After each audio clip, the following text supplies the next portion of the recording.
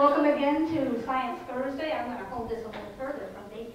I wanted to introduce our guest speaker, Jim Molson.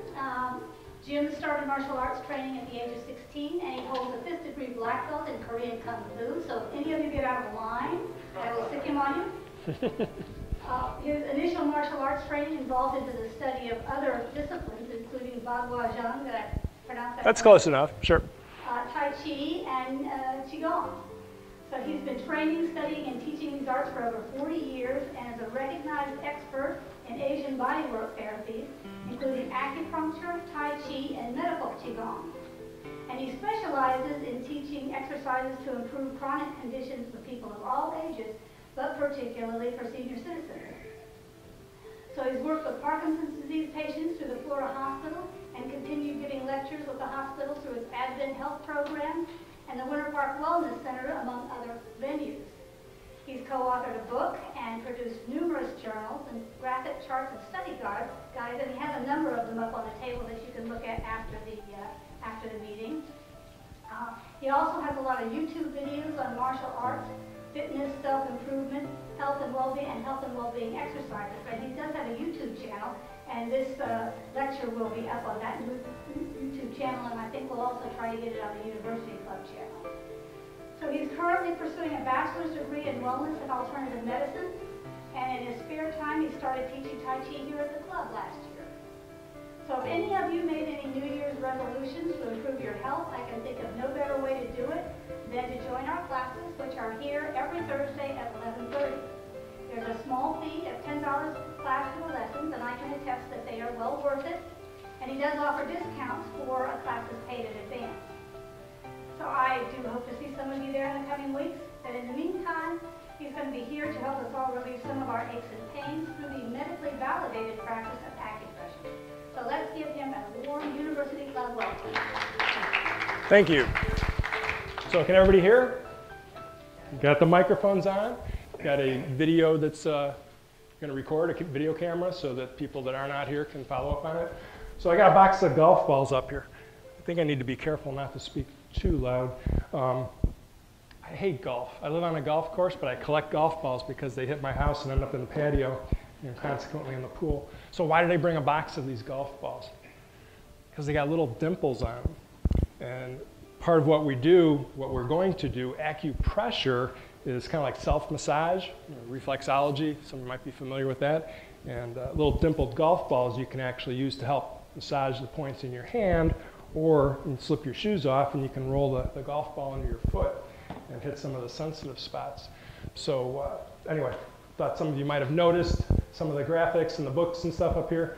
I just thought I'd spread that out so it kind of gives you an idea what the spectrum of what we can go over. So I am not working from a script. I don't have an agenda of, okay, I got to do this, this, and this, and this. So what I was hoping to do is give you a little bit of a explanation of the theory behind what acupressure and acupuncture are, so that you have a better grasping of the concept of what we're trying to accomplish. So if you look up at this screen here, I'm not going to do a whole lot of the lecture from the screen. It's just going to be like something there to kind of help visualize a point of what I'm going to talk about. So you can see that this is kind of a figure that I drew up with my fancy software program, that there's meridians or lines. They look like wires that run throughout the body. So I don't know how many of you are interested in all the medical stuff and the anatomy and physiology. I have some depth with that, but don't want to go too far in one direction with it, but just enough to kind of give you a taste of why this stuff works. So how many of you have taken treatments for acupuncture? They give you a little needle and it sits in your skin for a bit. Acupuncture, right? That's the needle. Have any of you done acupressure before? Reflexology. Some of you heard of reflexology. It's kind of the same idea. So can you scroll down a couple pages? Just try to go further to a graphic. This is a book that I'm working on that actually gets into a lot of the detail of the concepts and theories. Oh, that's a good one. So again, you're not going to be able to see all the details, how far away you're sitting, but acupuncture is part of traditional Chinese medicine that goes back probably about 3000 BC. They figured this out a very long time ago, how the energy moves in the body. So this is some ancient artwork, and if you can see to the right there, some of those little images that look like little lines, those were like bones from fish or from some small animals like birds, and they would use that as the acupuncture needle. So can you keep scrolling a little bit further down? That's a good one too. So how does this stuff work? Everybody's probably familiar these days with the placebo effect, because it's so relative to what's going on in our culture and our society right now. It's like, oh, this thing works or this thing doesn't work. Well, a lot of traditional Chinese medicine probably uses the concept of the placebo effect. Your mind is such a powerful tool. The power of suggestion is so strong, you can heal yourself, or you can make yourself sick too. It works both ways. The door's open. I feel kind of cold. I'm kind of chilled. Any of you feel chilled too? You know, just by me suggesting it, sometimes we'll make that happen where, well, I wasn't feeling cold a second ago, but now that you think about it, I feel a little bit chilly. So we can do all this stuff where it's like, you know, you take this medicine, that medicine, it makes you feel good, or it doesn't work for you. Well, guess what? You and your thoughts do affect your endocrine system, your cardiovascular system, and your nervous system. So that's what those little graphics, you know, showing you those different parts of the body. So if I tell you that we're going to sit back and we're going to turn on the news and watch 3 hours worth of CNN and some other political stuff, you're probably going to start getting sick to your stomach or angry, because that's not what you came here for today. But just the thought, just the suggestion enters into your, you know, into your eyes, into your hearing, into your thought pattern, and right away your heart starts beating a little faster. You're like, oh, this is just garbage. I don't want to do this. So if you can do that, you can turn the TV off too, and then it goes away. Well, we can go the other direction. So the reason I'm bringing this up, it's you know, people don't always think that this stuff works because they try it once or twice, or they know somebody that tried it and it didn't work for them. So right away they have a negative thought that it's not going to work for them. Well, our pharmaceutical companies rely upon the placebo effect to work. One person takes a medicine, it doesn't help them. Another person takes it, it works great. There's somewhere between 10% and 90% of the efficacy of prescriptions that rely upon the placebo effect. So if somebody comes in the room and they're a doctor and they got their white coat on, oh, I'm going to believe this guy. He's confident. He's got a stethoscope. He's got glasses on. He's clean shaven. All of those things make the person think this guy knows his stuff. So when they get the prescription, they're already thinking it's going to work for them. It goes the other way. If I was here and I had on a concert t-shirt that was all in tatters and said Led Zeppelin across it, and I had flip-flops on, you'd probably be second guessing, like, who the heck is this guy going to talk about this stuff? So anyway, the power of suggestion is a very strong thing.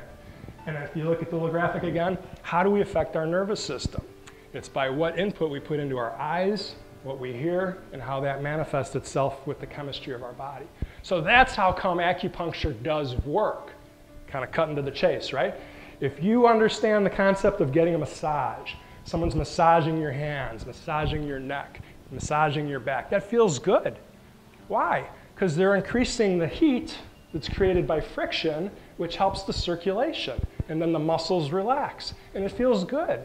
So at the very basic level, if you agree that massage is good, acupuncture, acupressure are probably even better yet, because they're a little bit more fine, a little more acute towards whatever the issue is. Whereas a massage is kind of like, you know, your whole body gets work, they work on your neck, then they go to your shoulders. You personally can take control of something that's bothering you, like, oh, I feel real stressed out. Let's do some hand massage. Or I feel a headache, I can massage parts on my face. Tension in my neck, I can massage parts of my neck. Having a hard time sleep, I can massage my calves. But you can be in control of it.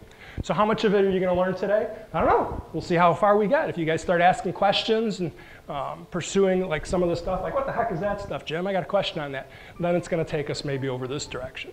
If I just start showing you stuff, then we're going to go this direction. But then you'll probably start having some questions when we go that way too. So does this stuff all make sense? Does anything I'm saying not make sense? I got to take a break for a second. Take a deep breath. Because why? Because I am in charge of my nervous system. If I can see that I'm starting to get a little fast, got to take a deep breath, slow it down. And then that helps me bring my focus back to what the topic is. Can you go on to one of the next slides? Not going to do a whole bunch of these, but there is some theories and studies that are out there that these meridians that we're talking about, they're not the nerves, They're not the muscles. They're not the veins and arteries. So how does this energy travel through our body? Well, on the very basic level, every cell in our body has an electrical charge, negative and positive. And that's how the nervous system works to get us to move our hands and our feet and our whole body. So there is electricity that's in our body. The meridians are kind of like a printed circuit board, if you would. We're a giant printed circuit board. So some of these theories and studies I'm talking about think that the way that the energy travels is through the fascia tissue, the connective tissue. Like when you cooking a steak at home, and there's the fatty tissue, and then there's the stuff that's kind of like gray and kind of stretchy. That tissue is all throughout the body. So the theory is that the electricity might be traveling more through that. That's more conductive than the muscles and the bones are. So let's go on. Can you go on to one of the next slides? We're not going to do a whole bunch of these. I just wanted to give you an idea. So this is a picture of the acupuncture needle that goes down. It only goes down into the skin about anywhere from 0.5 to 4 millimeters. That's very little. That's with the needle. So the needle's a little bit sharp, right? And that's why you feel it. When we do it, it's not going to be nearly as sharp because you're using the thumb or your fingers and the pads of them. Occasionally you'll use the nail, and that'll make it a little sharper, but it's still not going to feel like the needle. Can you continue?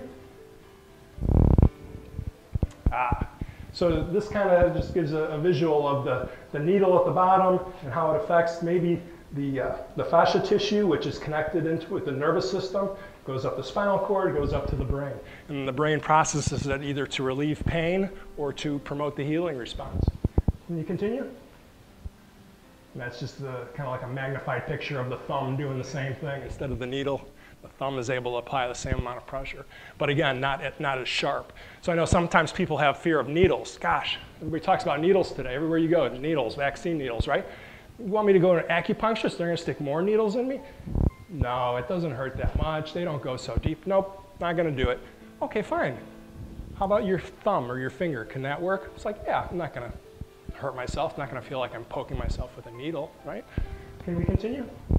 You're doing a great job here for me. So these are just a couple other options that are kind of in the same family with acupuncture. You have acupuncture, the needle, acupressure, and reflexology is the thumbs and the fingers to massage different parts of the body. You have moxibustion, which is like you're putting a piece of herb, or like a root or leaves, if you would, that type of thing, and it would be put on one of those meridians or 2 or 3 meridians, and it would be heated. They catch it on fire a little bit, so it's like almost like a cigarette, if you would, burning, and then the heat from that on the meridian increases the blood flow, and that can help the whole body. And then of course there's Tai Chi and Qigong, which are the classes that I teach here, and then there's cupping, where they would take like a light bulb type glass or a small cup, and they suck the air out of it and they put it on the skin, and again it does the same thing. By drawing attention to that area, the circulation increases with the blood flow. Can you continue further? Let's see if we got any other good stuff. You can keep going. So I got some time on my hands when it comes to putting together some of these books and stuff. That's why I kind of gave an array of stuff that you can see that I've been working on. Can you keep going? Okay, I think we're at a point where it's just kind of maybe good to switch gears now. You don't want to look at 200 pages of gobbledygook and graphics. So does anybody have any questions up until now? Everybody's doing wonderful. So say you come in here and you're feeling kind of lethargic. Maybe you forgot to eat lunch today and you raced over here. And you're feeling, I could almost take a nap right now. But I don't know, if I sit down, maybe I'm going to fall asleep. Maybe you even feel a little bit faint. So what can you do? What are you going to do? You feel faint. Well, for one thing, you shouldn't be standing. You should probably grab a seat, right? So that your center of gravity is lower in case you were to fall over and faint, right? But you could do this. So you're not going to be able to see this really close. I got to do a really good job of explaining it. I don't have any graphics on the screen to show you my thumb. But say you could take your thumb, and at the sides of it, with your other finger, you're going to use your, say your stronger hand, if you would, like pinchers. Your index finger and your thumb, you're going to push at the very base of your thumb, but on the sides, the very base of the cuticle, I'm sorry. And if you were to pinch that, I don't know if you can see my fingertips are actually changing color. My fingertips on the pinching hand and my fingertip on the thumb. So right there, it tells you that the blood's being kind of restricted. Some of you might not see the color change as much. I'm pretty fair skinned, so you can see how my fingertips are turning red. So with me pinching, this hand actually starts to get a little exercise, where it's going to get stronger from pinching. This other side, I just relax and pinch. So I'm going to do my thumb, and not only do I pinch, but I'm going to kind of twist it a little bit. And that should feel a little annoying. It should be, it's a little sharp. If I come over there and grab one of your thumbs, it'll hurt even more. So you do it on your own. So then I'm going to do the same thing on the next finger. At the base of the cuticle, on the sides, pinch. So I'm starting to use my nails now to make it a little sharper. So that's going to wake me up. So again, if I was a little lethargic or I was feeling faint, I could do this. I could go off and sit down or go up against the wall, and I keep working my way to the next finger. And I pinch and twist. Fingers turn red at the tips. Then I go on to the next one. Do each one maybe about 5 times. Each one of the fingers is connected to a meridian that attaches towards your lungs. Again, it's not like a vein or a nerve where there's a direct connection. It's energy. It's like electricity in the wall. You can't see it, but it's there. You know when you get the shock. With this, I can pinch. It's like you can't see that there, can't see really what's going on inside my body, but when I pinch, I can see the fingertip change color, and I can feel that little pinching sensation. It's like, a little bit irritating. So I make my way through one hand, then I do the other side, because they run on both sides. So your thumb, the thumb has a meridian that goes to your lungs. Your index finger has a meridian that goes to your large intestine. Your middle finger goes to the pericardium, the sac that protects your heart. Also, let's see, the next finger, they call that the triple warmer, and that affects your breathing, your digestion, and your elimination. So it kind of connects all those areas together. The next one's your pinky finger, and that connects to your heart. And on the outside of your pinky finger is the small intestine. So that's just on the hands. Then each of the toes, those connect by the other organs. So you would have done both hands. And by the end of that, you might feel like you're a little more alert, a little more awake, maybe not as lethargic. So that's one spot to kind of wake you up. Another way of doing this would be to take the spot between your nose and your lip. That spot, what's it called? The philtrum, I think? Philtrum. That spot right there is the same spot that is used for self-defense. If you were to strike somebody there with your fingertips real hard or a punch, that would probably knock them out. We don't want to knock anybody out. This isn't a self-defense class. This is acupressure for health and the benefits from it. So if you were feeling a little bit faint, you would touch that spot, pushing in and going sideways, kind of like you're brushing your teeth. And then you could even go up, a little bit on an angle, up and back, and that should feel a bit more uncomfortable. So I have used these last 2 techniques that I showed you quite a few times over the years. I'd have people come into the martial arts school that I own, and they thought they were in really great shape, and 5 minutes into doing some exercises and stuff, they're ready to fall asleep or pass out. So I would end up pinching their fingers, and they'd wake up a second or 2 later, go, "What are you doing to my fingers? That hurts." I'm successful in what I had to do in waking them back up. But I've also used this. I was telling one of our guests here today, my mother a few years back was at the hospital. We were all at the hospital to take my father in for open heart surgery. And as soon as he went through the doors, the surgery doors, and they closed, my mother just collapsed. And I was standing right next to her, and I grabbed her arm. And I've built up quite a bit of strength in my hands over the years from doing a lot of this stuff, the massage and martial arts. So I pinched her and grabbed her. Her whole body went limp, but I still kept her from hitting the floor. So then I knelt down next to her. My sister, who's a bit older than me, she doesn't know how I was doing this stuff and how involved it was. She's just like, she got her mouth hanging open, and she's just like, "What are you doing?" So I'm massaging my mother's fingertips, and then I started to massage this part right here. And within about 30 seconds or so, she's, alert and, "Oh, what happened? What happened?" Like, "You fainted." So I've used these things over the years. They do work. Where's Pamela or Deborah? You guys were at one of my classes, I think, a couple months back. One of the people in my class, we were doing the Tai Chi class, and she started to do this, where she was kind of like swaying a little bit. So everybody was to the back of me, and like, I don't know, 5 to 10 people in the classroom. And I just happened to look and glance, and I saw that. So I went over and I asked her if she was okay. And she's like, oh, I'm feeling a little faint. So I had her sit down right away, and I started massaging her fingertips. I don't know if I did this one on her. If I did, I asked her, I go, do you mind if I touch your face? And then within, again, about 30 seconds or so, she seemed like she was fine. So anyway, that's a very good one for fainting, fingertips, and the spot between the nose and the lip. If they're fainting, lack of energy, if you find yourself standing, people often stand, you're standing and your knees are locked, and the circulation starts to pool in the lower part of your body, draining from your head. You feel like, oh, I've been standing for a while. Kind of go off to the side, bend your knees, massage your lip a little bit. Play with your fingers, nobody would be the wiser. And here you are, helping yourself feel a little bit better. So let's continue. If anybody have questions on any of that type of stuff? Yes? This finger, yep. where you wear your wedding ring, is supposed to be that connected to your heart. Yep.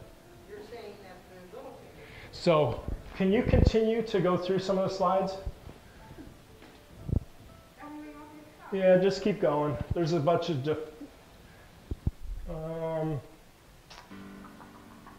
that's not going to have it.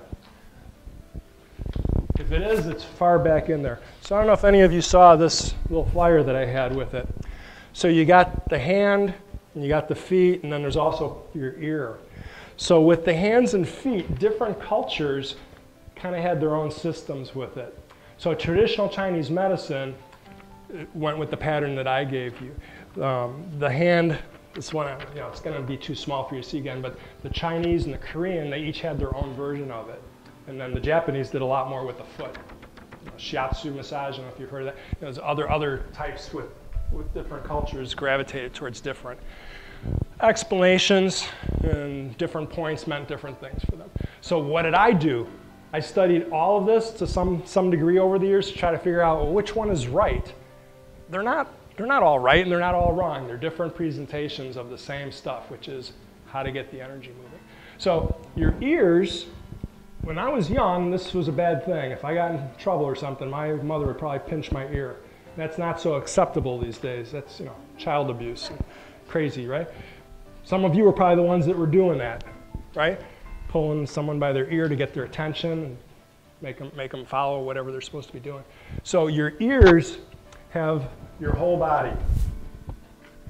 If you want to pass this around, these are maps of how the whole body is connected to your ears. So say you got a headache, congestion, you can take your earlobes and pinch them and kind of pinch and roll. You have to generate enough discomfort. It can't just be like a gentle massage. It has to be where you generate enough discomfort that the nervous system says, hey, that hurts a little bit. Stop that.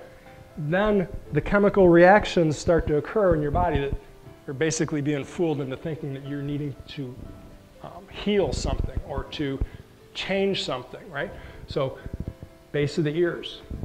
If you follow the spine of your ear all the way up to the very top of your ears is the bottom of the body, more towards like the tailbone. Again, if you pass that over one of the other tables when you get a chance. So the bottom is actually the top. Top of your ears is more the bottom. Inner parts of your ears are the inner parts of your body. So I've gone to my acupuncturist over the years, and they would use seeds. Put these little seeds that are like under a piece of adhesive, like a Band-Aid, and they would put them on the ear, and they would pinch it. And that little seed would hit that acupressure point even more. And it would be disturbing, like, it hurts. And they're like, okay, you gotta do that 3 times a day for the next 3 days. Every time you got a headache, pinch that spot. Or for the sinuses were actually more closer into the hole, the opening. So then back problems were, again, kind of towards the top of the ear. So what you can do, if you're feeling just a little tired or lethargic, massage the whole ear. You don't need to know all these specific spots. You can do the whole ear. So if you sit here and do this for about a minute, top to bottom, inside and out, front and back, your ears are going to get very warm, and you probably feel a lot more awake. So that's a good technique, for those type of things. Does anybody have a question on Again, any of this stuff or anything specific? Headaches, we can do simple ones. Here, you grab that, pass it over. And then we can get a little more involved with it. A very simple one to help for a headache is if you stretch your thumb and your index finger away from one another, and then follow the bone that goes from your index finger all the way to the base, pushing in. This spot right here is where the lung meridian and the large intestine have some kind of convergence around this area. And we're going to pinch in. Take a deep breath. Breathe out, release the pressure. And do about 5 of those. So again, I can use my thumbnail, I can use my index finger, pushing down. That direction is where it should feel a little more sharp and acute. Push it, take a deep breath. Release your breath. Release the grip. So again, there's 2 parts. One is your hand getting stronger from doing it. I don't know if any of you met a massage therapist before, people that do body work. Their hands are pretty strong. Their legs are pretty stiff. Their backs are pretty stiff because they're doing this motion sometimes where they're on their feet all day long. Their hands get incredibly strong, their shoulders, but also they start to lose some flexibility in those areas because that's the main motion that they do. So when we're doing it, I'm trying to pinch with one hand. That hand's going to get stronger. The other hand, I want it to be as relaxed as possible. Why relaxed? So that the blood flows more and the energy flows more. So that's a simple one. You do it like about 5 times. Got to do the deep breath. Why the deep breath? Because again, that helps the nervous system relax. When the nervous system is more relaxed, there's more blood flow throughout the body. So if we want to get a little more complicated, there's a series. There's a second PDF file. Can you see the second one?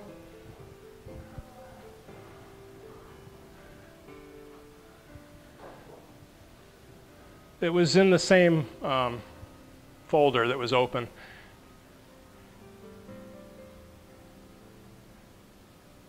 Okay, go to the top, in the second tab to the right at the very top on the left-hand side. Can you see that? There we go. Can you page down a bit? There's 12 meridians throughout the body, by the way. 12 main meridians. And then there's another series of 8. So these are some points for, oh, that's the one I want. Go back right there. So hopefully that's a little bit bigger detail. So this is how we would start to work on if you have stress. From stress, we get headaches. From headaches, you get pain. Further from that, you might have faintness or unconsciousness. So there's about 18 of the points in the sequence. I'm going to do like the first 7 or 8 maybe, and those are the ones that are mostly for stress and headaches. So the first one is the point in between the nose and lip, like we just did. So again, I'm massaging kind of like I'm brushing my teeth, side to side, and then up on an angle. And as much as you can when you're doing these, you try to do deep breathing. If you're all tense and you're thinking it's not going to work and you're scrubbing like you're really brushing your teeth with the thought of getting all the enamel off, probably not going to do as much benefit for you. But if you're a bit more relaxed, the pressure is there on my hand, but I'm relaxed and I'm breathing very deep, in through the nose, out through the nose. Or yeah, that's the best way. In through the nose, out through the mouth works too. So that's the first one. Number 2 is we go up to our bridge of our nose, and right about where the eyebrow comes to an end, we go up and down. So there's different directions because different nerves or the pressure points or the meridians, at different angles, our body protects itself. So I don't know if you've ever walked into a chair and it hit you and, you know, whacked you in the leg and it kind of hurt, right? Okay, it hurts. But then another time you hit something and it's almost the same spot, but it hit you on an angle and it brought you down to your knees. Like, holy cow, that really hurt. So like with this one here, this goes side to side and then up. The one next to your eyebrow, we go up and down because that is more acute or more precise to stimulate that spot. So then the next one, number 3, is center of your pupil where it comes onto the ridge of the eye socket. We go side to side on that one. It might even feel like a little bump. So if you could see a skeletal, a skeleton without, flesh and everything, you got the eye socket. Directly above where the pupil would be, there's a little bump in the bone right there. So again, we go kind of sideways. And as you do a couple of these, you can tell, you can feel, it's like, oh, when I get tension, I get a headache, this is a spot I might just instinctively kind of massage parts of my head. Which brings me to the next one, number 4, is your temples. Right underneath where your glasses might be, that piece of the glass, your eyeglasses is called the temple. That soft spot near the corner of your eye and then behind it. That one we kind of roll in a circle. That's the one that I always come towards when I'm feeling a tension headache. And for some reason, it just feels so much better with it. So there's different types of headaches too. You have tension headaches, you have sinus headaches, migraine headaches. Unfortunately, I've experienced these all over the years. Some of these don't work for like migraines. For sinus headaches, we also find the spot on the side of the nose, right, where the nostril on the side, and your sinuses are actually right below that, right? So it makes sense that massaging that area helps to alleviate some of the pain. So that's a different, type of headache. Yes? That also alleviates some of the congestion, the sinus. Yeah. I tried that, and it actually should work. Yeah. So that's why I kind of go back to the placebo effect and the massage. It's like you can look at it at different levels. If you want to know the anatomy and physiology end of it, it's like, oh, it does kind of line up. The sinuses are there, so if I'm massaging the sinuses, it's going to help relieve some of the pressure. But then to take it like to the next steps, like with traditional Chinese medicine, that's the lung meridian, or the large intestine. So it's like, large intestine, what's that have to do with my sinuses and getting headaches and congestion? Well, it's all connected together. Sometimes you feel like, what's a good way to say the connection? You stub your toe. And you're walking around the house barefoot and you stub your toe. Well, if you keep favoring it for a while because your toe hurts so much, next thing you know, your knee's bothering you. It's like, my knee's bothering me, but I hurt my toe. And then a couple more days go by and your back starts bothering you because everything started to get shifted because your toe got injured. So it's kind of the same with some of these other things.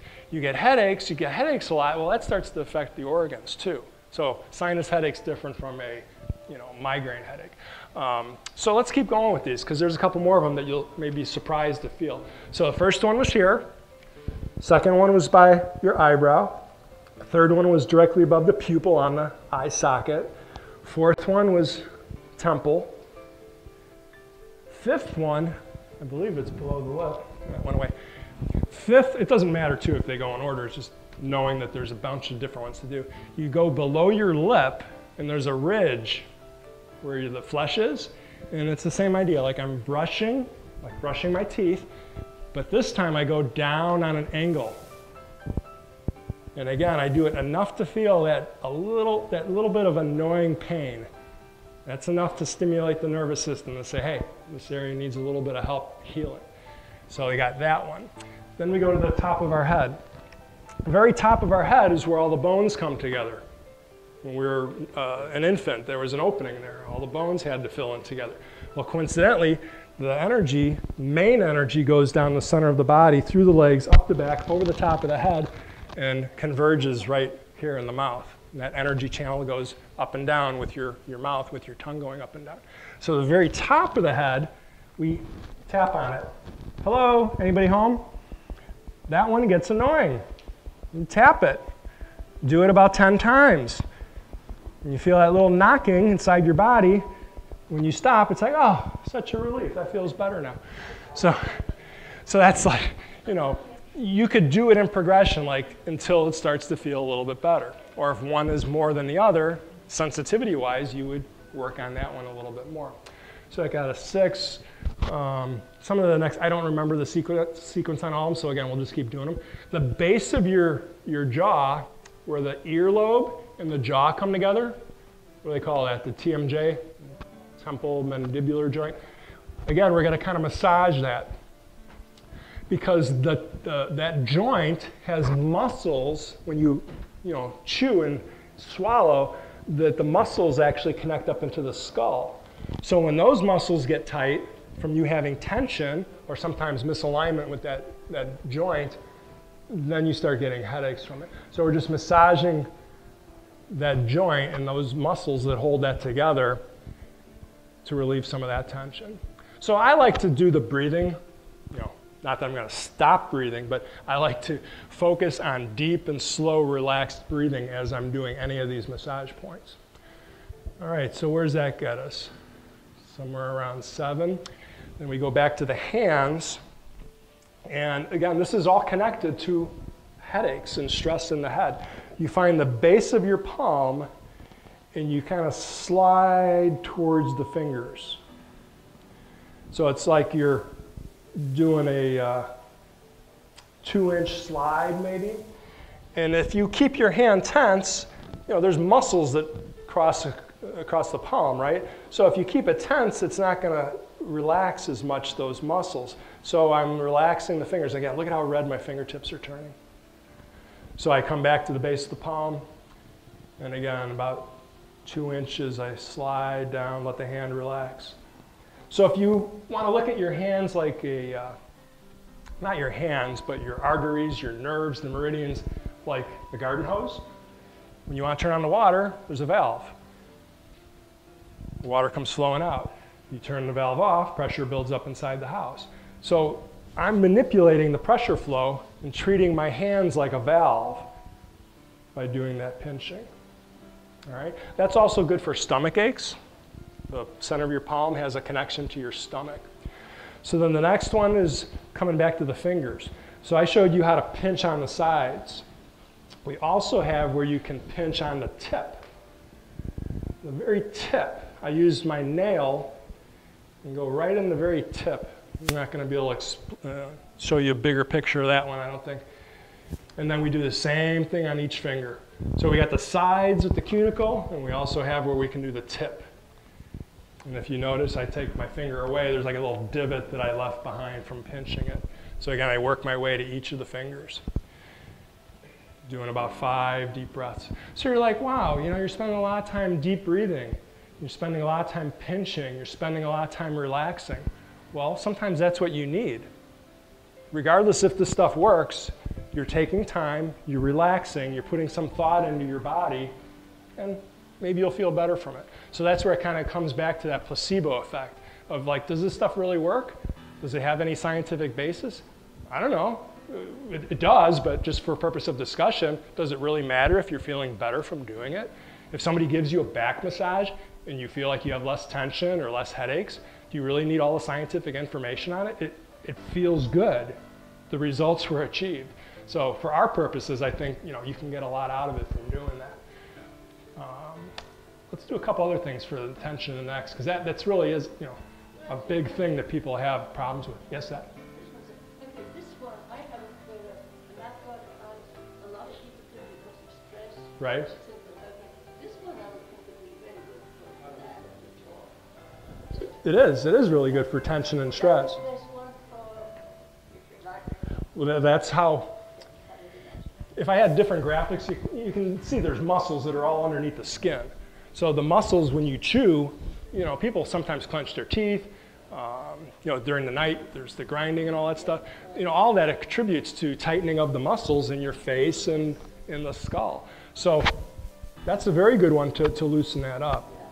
So if you do these things one time, okay, I got a headache, Jim, or I got tension, I'm going to do this one time. I'll give you the benefit of the doubt. And then you do it one time, and you really don't feel much from it, and then you just put it up on the shelf and go, I did that one time. It doesn't really work. You're probably not going to get that much out of it. I started doing this when I was 16, and it was like in the martial arts atmosphere, if we injured somebody, we needed to know how to fix them. So you could knock them out, but you had to know how to wake them up. If we twisted somebody's wrist with like a keto or hapkido exercise, if we twisted their wrist and sprained their wrist, we needed to know the exercises to rehabilitate their wrist. Because that's the, the concepts of yin and yang. So you're familiar with that. There's equal balance. They got like the 2 fish shape. It was probably in one of the graphics, the yin yang shape. So there's always that balance. If we were going to learn how to hurt somebody, we need to know how to heal them.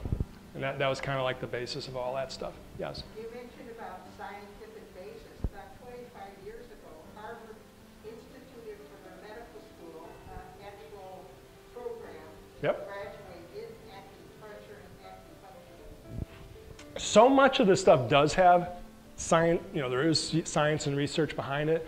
You start getting into the politics and the money and the resources and all that. A lot of it is very hard to quantify. So if I come over there and pinch your finger, it's going to feel more probably than what you would do yourself. So in a study, how do you know? You get somebody that's a really good person as far as their hand strength and their grip and finding the right spot, and they're like really, really sharp and on it. Or it's somebody that's not as familiar with it and they're kind of new and they didn't really hit the spot right. So you didn't get the results from it. So you have your skepticism, plus you have the practitioner maybe not having whatever level of ability to make you feel like you got results from it. But if you look for it, there are some studies, that are proving, more and more of this stuff works. Yes. Are you gonna boo me? You said something. If you were bored, you were gonna boo or something, right? Are you accusing me? You're lying. Well, you haven't booed me yet, so I guess you're enjoying what I'm talking about. So. I have a question that's real. Sure. I played football in college. If I got hit or hurt, trainers would come press the underarm area. I had no clue what they were doing. And then they would say, because I used to be a quarterback, Yep. I said, now move your arm forward. I could do it, no pressure. What's the underarm area supposed to feel like? So let's just address first part of what you said. Just the fact that they had you move your arm in a certain position and then maybe pressed and massage something, that's Western medicine, allopathic medicine, that the muscles are going to move a certain way, they're going to work. If they're not moving that way, they're not going to work. There's discomfort, right? So at the very least, they got you moving it or pinched something to make it feel better. This guy was very oriental. Ah, so now when you start getting into... It's like asking for the western part of the eastern arm. My question Yep. is that they knew somehow how to press, and there was an area up here and in the underarm area. So can you page back and see further back? Further back? Ah, right there. So, do you know how to, can you zoom?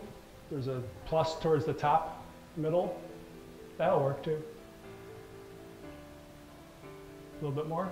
So I don't know if you can see that in any detail, but you got about 3 meridians that go through the shoulder area there. One being the lung, the pericardium, and the stomach. So how does your stomach affect your shoulder? This is how we look at it. A lot of times, like in Western medicine in the United States, it's like, you're telling me that my shoulder hurts, but I need to worry about my stomach. It's nowhere connected whatsoever. Well, on an electrical level, it is. Because if you look at when you blow out a fuse in your house or the breaker trips, in your bathroom, if you trip the breaker, there's going to be other outlets in the house that probably aren't going to work because they're all connected, the same circuits. So you don't get electrocuted when you're washing dishes and something falls in the water or whatever. So for your situation, I don't know exactly what they touched or what they were doing, but that's why some parts of the body are affected by other parts without it really making sense. If you hit the stomach and you fall on the football, you can't breathe. Well, you're knocking the wind out of your lungs and the diaphragm is collapsed, and it takes a moment or two for that to relax. They would press somewhere along here, and all of a sudden, voila, you can breathe. Yeah, so some of that, again, it might be Western medicine's way of adjusting towards the muscles and how the diaphragm works with your breathing mechanism and that. Traditional Chinese medicine with the meridians might be overlapping, but it's not necessarily, the same thought in their mind. If I get the wind knocked out of me, someone's not going to necessarily come up and probably what you would all do is, pat my hand, rub my head, wake up, Jim, wake up, Jim. Someone knows this stuff, acupressure, they would come in and they massage my lip like in a second or so and I'd be awake. So it's a different process trying to accomplish the same goals. There's also a technique. You've got a client who's going to testify. One of the techniques that lawyers use to get somebody not to be nervous on the stand, you not only take a deep breath to expand the diaphragm, Right. you go halfway up and then you add as many breaths, holding a breath, Right. because that releases the forced tension. And that goes back to what I'm saying when you're doing this massage and the pinching and that, you got to breathe and relax the breaths with it. So they would also advise somebody put a tack in their shoe by their big toe, so that when they got to a point that was stressful or they had to answer a question that they didn't want to answer honestly, they would push down that thumbtack on their big toe. And again, it's activating their nervous system to react to that pain down there instead of this pain here of what they had to do to answer the question. It's all the same idea with different methods of how to get there. It's O.J. Simpson did that. He had like 3 or 4 tacks, I think, right? But the point I'm getting at, it's your nervous system. It's how you're dealing with the nervous system. Every thought that goes in your eyes to your brain, your body adjusts chemically to that. Every time you hear something, trickling water is relaxing. Car accelerating quickly, and a muffler popping or whatever, that's harsh. So every type of input from our senses is constantly adjusting our nervous system. We do this stuff with the hands and the deep breathing and Tai Chi. It's just a different way of how to circumvent or hack the nervous system.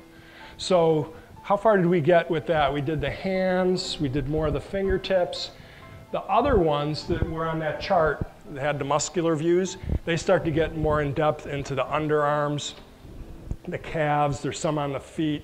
It starts to spread out through the body, because after the headaches, the concept would be that there's possibly more stress that would cause faintness or unconsciousness. So, if any of you have watched, ER or some of these other television shows, Grey's Anatomy, it's like you learn a little bit of everything with their shows and the acting. But oftentimes someone comes in the hospital unconscious and they're wheeling them in, they might massage the sternum, up and down the sternum where there's like no muscle, it's just the flesh. Well, that's the spot that's very, very sensitive and annoying, and oftentimes you'll wake up from being unconscious from that spot. But that's Western medicine. But it overlaps with traditional Chinese medicine because it's that meridian that I was talking about that goes up the center, front and back. So what else do we have? I got the golf balls. We got about another 15 minutes of class. So again, if you have questions, please ask, because it's easy to get off on another tangent with questions. Which is more effective, acupressure or acupuncture? Acupuncture usually is more effective in that it's more precise. It's like you want to hit a nail. You're going to use a sledgehammer, or you're going to use a sponge. Which one's going to be more effective? Well, sponge is not going to do much, but you'll still, hit it, right? I don't know if the sponge is the right idea, but you get the idea. The hammer is going to be hard. So many people will get more benefits from doing needles because of the sharpness of it and the acuteness that makes it more sensitive. But if they're not going to do it because they don't like needles, then acupressure, the hand massage, is the better way to go with it. So you had a question too? Back, lower back pain. Yes. No response to it. Can you scroll up? Or I'm sorry, to the next page? Keep going. You might have to zoom out. Well, no, just keep going if you would. That spot right there, just stop real quick. If you have problems making it through the night, you wake up at certain times of the night, oftentimes it is associated with the different organ. I wake up at 3 o'clock in the morning a lot of times. So that's the liver and the lung. You need to get up and use the restroom sometimes. Like clockwork, 3 o'clock, just wake up, go use the restroom and come back. So if you find yourself doing that, there's charts on this where you can massage a particular part of the body and in time, not just doing it once, but over a series of days, weeks, months, you'll start to alleviate that problem. Can you keep going? Looking for the lower back one. Oh, there we go. So at the very least, you can massage the area that you have discomfort, just direct. And that area, massage usually helps because again, you're getting the muscles to loosen up and you're getting blood flow to the area. Depending upon what kind of back issue, it could be pinched nerve from straining the sciatic, getting pinched in between the vertebrae. It could be bruising from getting hit. Could be posture issues. One of my legs is a little bit shorter, so I have a little shim in there to make up the difference because that makes my posture off, which affects my back. So those are all different issues, but just pain. The back of the knees, there's spots on the back side of the knee, and you can see it's kind of like towards the outside, and there's a tendon on both sides that's very pronounced, massaging those areas. the fourth one over, the rear end, lower back by the sacrum, that area there. So again, if that's where you're feeling the discomfort, direct massage to those areas often does help. The feet, top of the foot by the big toe, in between the big toe and the little toe, halfway up. The spot on the hand, which I showed you already, that's headaches, but general pain, the one on the thumb or the index finger. So those have a connection to your back, even though you're not touching your back. So then this other picture to the left bottom here shows the hand. That's a Korean system of how the spine lines up with your middle finger. From the middle finger, not that you're giving someone the middle finger, let's not go there, but from the top of the middle finger, that's the skull, all the way down to the base by your palm is the sacrum. So anything in between there, massaging that whole channel basically does sometimes start to give you relief if you have, whatever the back issue is. There's spots on the ear. Like I was saying earlier, the ear lobe is more towards the top of your head. The top of the ear is more towards the lower part of your torso. So if you can look in a mirror and find where that location is, there's like a shadow.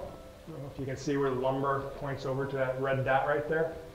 That's a spot for lower back pain too.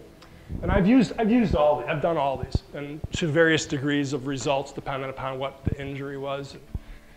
With martial arts, we used to do a lot of silly stuff where you kind of get hurt or you're a little extra sore from doing stuff. So all of them have worked for me, some better than others.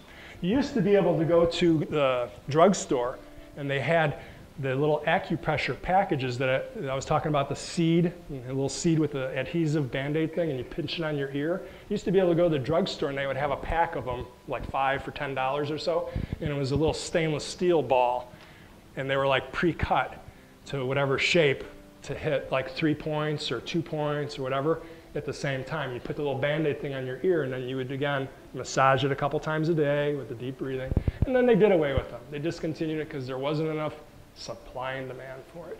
But I remember getting those for the back, which again is that spot I was just talking about. They had one for smoking, which is a different part of the ear, and then for neck pain, which again is a different part of the ear. The stuff is out there. You can probably find it still somewhere on Amazon or somewhere on the internet. So we're starting to run out of time. So again, if you got questions, let's keep going. You had one? Yes, I have ACL or something? The side? Pain? Yeah, anything I can do for the pain until I can have surgery. Massage directly. I wouldn't necessarily try to do something in my ear, anything like that. Just massaging the area directly, because you're starting to, again, increase the circulation to that particular area, which more circulation means more healing. Ideally, I would suggest you try to do Tai Chi either before or after, because that starts to give you some strength so that you're rehabilitating yourself. Oftentimes I'll come across people they got a back injury, knee injury, whatever injury, and they're like, Jim, I know you do this stuff, but what should I do? I'm like, do what I'm doing. And they're like, yeah, I don't know, I don't want to be so committed to it. And I'll go, once you have surgery, they're going to make you do the same exercises that I'm telling you to do before you have your surgery. It's called rehabilitation, right? So I'm like, that's okay, I'll take my chances, I'm gonna have the surgery. 5 months later or whatever, they come back and they go, my doctor said I needed to stop therapy and now I need to start doing something to make my body stronger. I'm like, it was the same stuff, but I would have had you doing it before so that going into surgery, you would be that much stronger or confident that your body's gonna be able to do well with it. So someone else over here? Neck pain? Let's come back to that. I wanted to show a couple of the things we could do for that, but you've been trying to ask a question too. What's your opinion of chiropractic as far as getting everything back in? Yes, I love my chiropractor. He used to be a student of mine. I totally agree with chiropractic. I don't necessarily agree in the practitioner of chiropractic. So depending upon who you get can make a very big difference. So I often teach with my class, there's this exercise we do at the beginning and the end, where I have everybody look up and to the left, stretching the neck and all the vertebrae and the muscles, and then down, and then up and to the right, and then down, and then straight up. And it's as much as you can do it. You're not going to if it's painful and sharp, you're not going to do it, but you do as much as you can. That is very similar to the main chiropractic adjustment when you go to a chiropractor, that they have you sitting down in the bed or laying flat or whatever, sometimes sitting up, and they turn your head and they tilt it up, and then they manually do it. They forcefully do it. And it has a name. I can't remember it at the moment. High velocity adjustment or something or other. And that's the movement that turns people off from going to a chiropractor. And there are studies on it. 30% of the people out of 100 did have some problems afterwards, and maybe 1 out of 1,000,000 had a stroke from it because of that movement. So I've gone to my friend for lower back issues. He helped me find that my foot was a little longer, my leg was longer. He was able to adjust that. Now I don't need them. I just put the insert in my foot and do my exercises, and I'm fine. So I would say if you can find the right chiropractor that will work with you, where you can trust them, and I can trust him because he can trust me, because I used to do all this martial arts stuff and knock him onto the ground and stuff. So we have that kind of relationship. So I trust his opinion when it comes to stuff. He also taught me years back, get a better pillow, because the pillow I had for years, they flatten. And it's like, well, why are you having neck problems? Well, you got to start looking at all these things. Are you sitting in the car with one arm up all the time, one arm up on the wheel? Do you have your wallet in your back pocket? Do you have a purse? You're always on the same side? Do I slouch? Do I favor one side? Well, I was sleeping on the same pillow for too long, and that was starting to give me neck problems. So chiropractors, they have a wealth of knowledge if you get the right one. So you had a question about the neck and tension. So what we're going to do on this one, I'm going to massage at the base of my skull. I don't have a good graphic that I can show you on this. The base of the skull, there's a bony protrusion there. I can't remember the names of all these. That's the occipital bone, I believe. Right below that, it's soft. Below the bone, it's soft. That spot right in there, you're going to try to work your finger in and kind of circle around, up and down, back and forth, not any specific directions. So that's like the first part of it. So when you're feeling a lot of tension in your neck, don't hold your head up.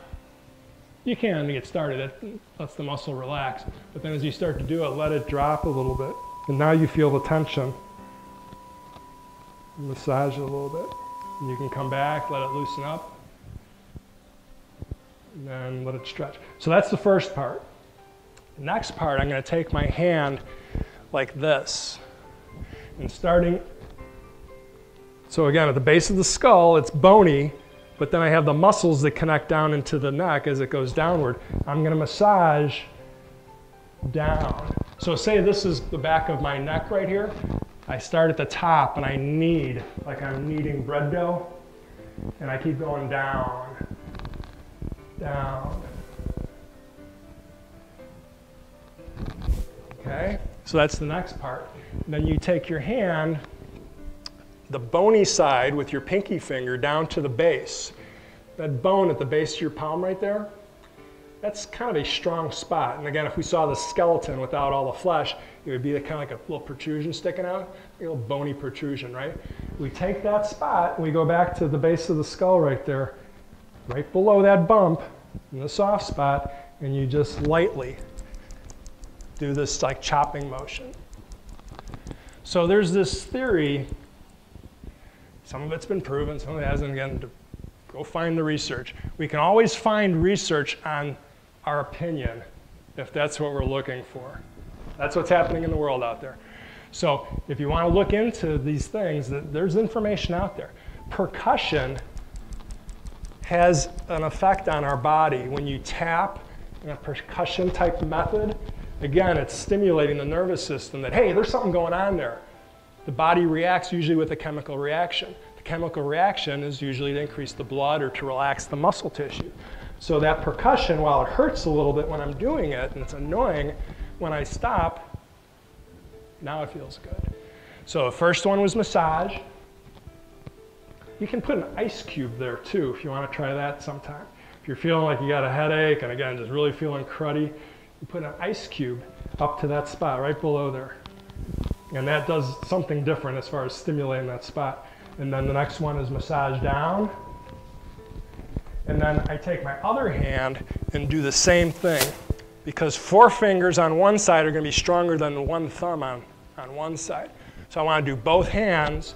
Both hands get stronger, and then both hands give me a good massage with it. And then the third part is chopping at the base of your palm, base of your skull. You might even feel like your teeth are going to lose my teeth. My eyes are going to bug out. No, that's too hard. Gentle. Got to add a little humor in there. If you had a question, too? Yes, I have a question.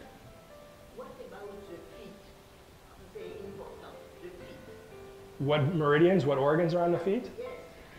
Can you scroll back? See them here. Up. So Up. what can we do with the feet? Yeah. Okay, that's a good one, too. So I brought these golf balls. If any of you want to stay after for a minute or two, because we are heading, it's 3 o'clock. I could talk for another hour or two, no problem, but if you want to stay after, the feet, golf ball, rolling it around. Which spot? Well, again, we can figure it out. You can study the map, but really, it's the spot that hurts the most. That's where you need to do it the most. Wherever it's the most sensitive, towards the toes, whoop, you got a golf ball. I said I live on the golf course. I gotta give them away. The toes are more towards the top, the head, the brain, sinuses, headaches, the toes. You work in towards the arch. The arch is more towards the organs. Does that make the heel? Where's the heel? Heel is lower back. So anyway, they're all different and contradicting in some ways and overlapping in others. So if you want to grab a golf ball on the way out, I got a bucket of them here, a box of them. So that's one thing that will help. Just do that, massage the feet. But your liver, where are we going? The spleen is your big toe. It's not going to be up there. Your spleen is your big toe. Your liver is on the big toe. The next toe over, I believe, is your stomach. You work your way farther down, you got the gallbladder and the liver, I already did the liver. The kidney is on the arch underneath here. So all of those organs, you got 6 on the feet connecting, you got 6 on the hands connecting, they're 12 meridians. 12 electrical connections like a printed circuit board. I think it's very important. I think very important. Because you can move them, and you can feel better and Yes. So a big part of what we do with the Tai Chi class, you come, you don't, either way, is there's this constant like pumping motion when we do the movements. You pump your ball of your foot and then you go to your heel. So this is exactly what I talked about a couple hours ago today at the class. Most time people, when they exercise, they don't exercise their fingers. Most people don't exercise their toes. What do they exercise? The big muscles. They get their legs moving, they get their arms moving, maybe they do some sit-ups with the intent to get the heart to beat faster or harder or stronger. And then when their fingers don't work as well, then they're like, oh, I got arthritis, I should take some medication. Why not exercise your hands so that they last longer? Same thing with your feet. When do people start exercising their toes? When they start having discomfort or they're finding they're not balancing and able to get around as well. So with the Tai Chi, that's what we work on. There's a lot of exercises that you get your fingers moving certain ways, the hands moving certain ways, and there's this constant pumping motion that keeps your toes involved in the game. Because when you start to lose flexibility, your toes and your feet and your ankles, it means you're not as mobile. You're not as mobile, more likely to fall. Not as likely to be exercising if you're not as mobile. There's lots of sandals that have little acupressure points. Yep. And you can walk around your house. Get them. And it will massage you kind of for that. I have used those in years past, and some of them are a little painful. And people would go, oh, it hurts so much. Well, guess what? I have one of those and a pillow that goes with it. Those are sharp. The one I got is sharp. Yeah.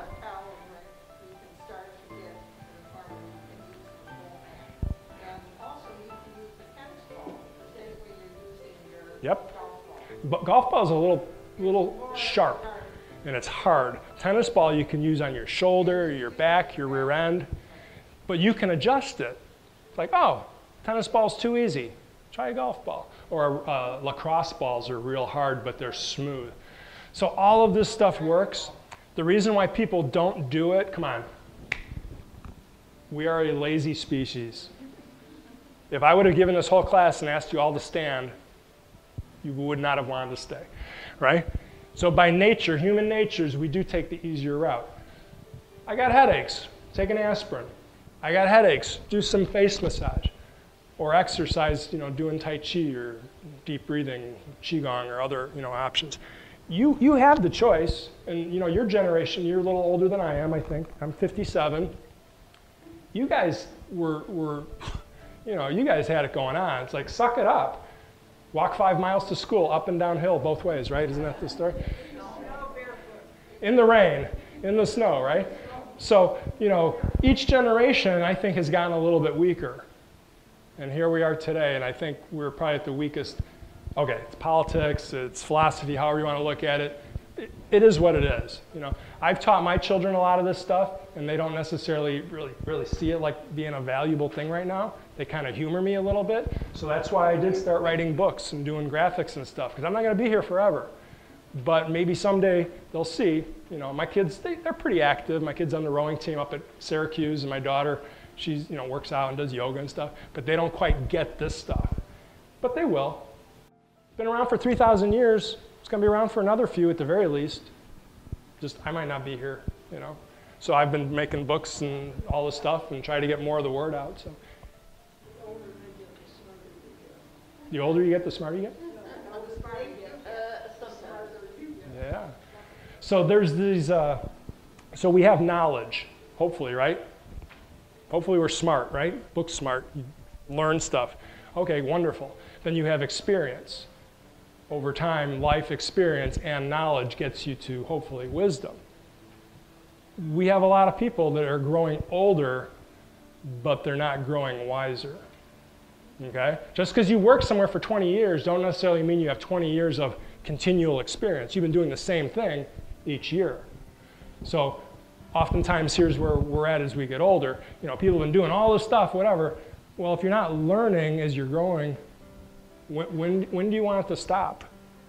I'm 57. I went back to school when my kids went back to school. Over the past years, I had taken college classes and certification and stuff. I did mostly this stuff, martial arts, and pursued learning about this stuff through the masters or through the teachers, not from the educational system. So they went back to school. Everything went online. I said, well, I'm going to go online too. I'm going to fill in the blanks. So I have taken classes on traditional Chinese medicine from the academic point of view.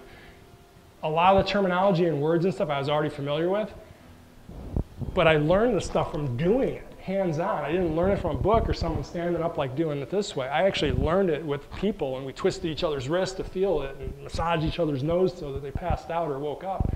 So I've lived it. Not everybody has the benefit of doing that these days. So this is great. University Club, you're offering opportunity for people to keep learning all different things. I could do this probably every week, a different topic. Acupressure one week, acupuncture, the moxibustion, that's just all that stuff. Deep breathing exercises, knee exercises, back exercises, exercises for balance, exercises for strength, exercises before surgery, exercises for after surgery. So the point I'm getting at is I am a resource that's available if you folks need it, find me. Because when I'm gone, I don't want it just to evaporate. So there's so much information out there right now between YouTube and books and that, but if you don't know what you're looking for, then it's just, I can walk in that library over there and there's tons of books and stuff, but unless it's something that I know I need, I don't know, you got thousands of books there. So if you don't know what you're looking for as far as, alternative health or different ways to, take your health care program into your own hands, if you don't know how to do it, you got to find someone that does. And that's what I've been doing. So hopefully if you enjoyed this, you'll come to one of my classes. If you didn't enjoy it, let me know why. But I can talk. If anybody wants to stay after, we can still go over some stuff. But we said we go till about 3:15. Oh yeah, take a glance. Again, this will just give you a little bit more of an idea what other stuff is out there. So thanks for coming. Hope you enjoyed it. Thank you so much, Jim. Do you have a YouTube channel, Mind and Body I have to probably give you some information how to find it, because you know, if you search my name on YouTube, then you'll find me, but you gotta know how to spell my name. So you gotta find something on the table here that's got my name on it. So most of you probably have a phone, cell phone, you can take a picture, You can contact find my me. website. So Everybody has my email. You can contact me. I'll give you a link to it. there's ways to find me if you need to. Lots of